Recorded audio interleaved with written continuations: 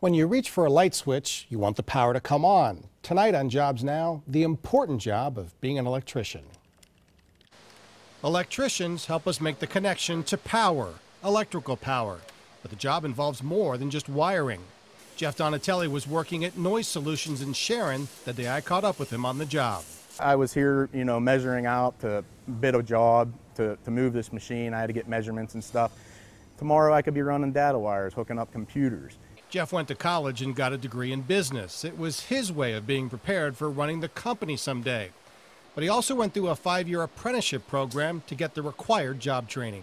I really feel the training through the apprenticeship program is the way to go. There's a lot of other places, technical schools, that do train, but they don't do the on-the-job training as much as we do.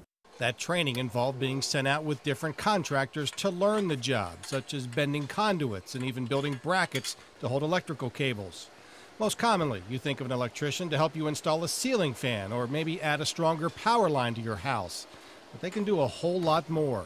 There's different levels. There's a residential level, there's your commercial level such as big box stores and stuff like that, and then you got your industrial level here, steel mills, power plants, things like that.